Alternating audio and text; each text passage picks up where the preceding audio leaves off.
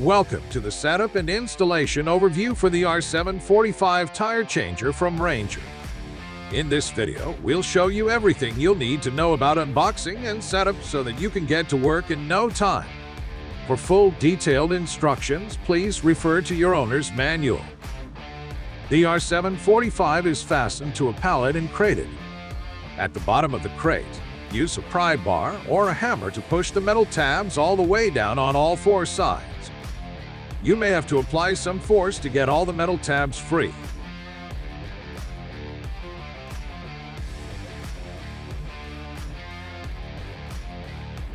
Once you have them all down, go ahead and lift the cover off. The cover is awkward to handle, so you may need two people to move it. Next, go ahead and remove the plastic wrapped around the tire changer and the other components.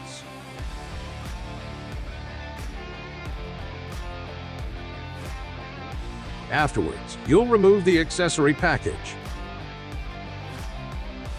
Keep the contents safely off to the side where they won't get in your way.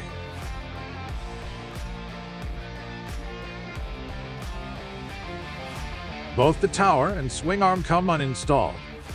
You'll need to remove them from where they're secured on the shipping pallet. You'll notice that the tower comes secured to the shipping pallet in several locations. The shaft, near the mount D-mount head, is tied to a bolt on the cabinet. Carefully remove all the components that are keeping the tower secure. Keep the bolt and washer that is holding the shaft nearby. You'll need it later. Next, stand the tower and move the base over the tire changer cabinet, lining up the four holes in the base over the four large holes in the top of the cabinet. Remember to carefully handle the tower as it is heavy. You'll want to orient the tower so that the mount D-mount head is over the turntable. Use 4 bolt washer pairs to securely bolt the tower into position on top of the cabinet.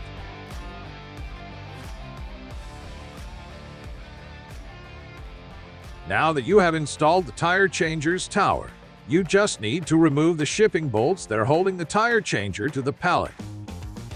To move the tire changer and into its permanent location, strap it using an appropriate lifting device, such as a forklift, shop crane, or pallet jack. We recommend using at least 2 people when moving the tire changer. Afterwards, you can then remove any extra plastic wrapping.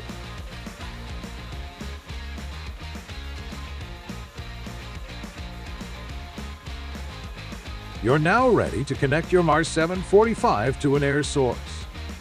You'll have to connect the air source to the air in connector on the lubricator regulator filter, which is located on the back. The air lines going out of the regulator filter and oiler lubricator come connected and ready for use, so no installation or adjustment is required. This tire changer requires a 15 to 25 CFM air source with an operating air pressure of 140 to 165 psi. The R745 uses pneumatic and electrical energy. If your organization has lockout-tagout policies, implement them once the unit is connected to the air source. Next, we'll be connecting the R745 to a source of power. The switch is located on the right side of the unit, behind the lube bucket.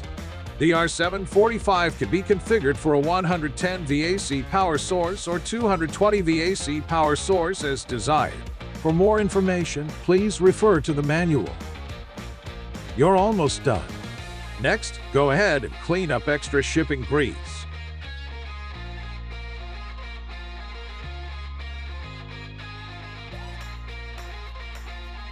To check for pneumatic power, step on and hold the front clamp pedal, and the clamps should move. The clamps are pneumatically operated.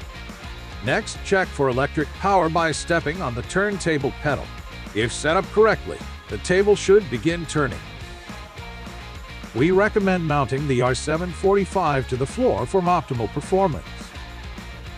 Refer to the manual for more information. Be sure to review and perform any necessary tests, as well as familiarize yourself with the operating procedures before beginning normal operation. We hope you enjoyed this unboxing, and thanks for watching.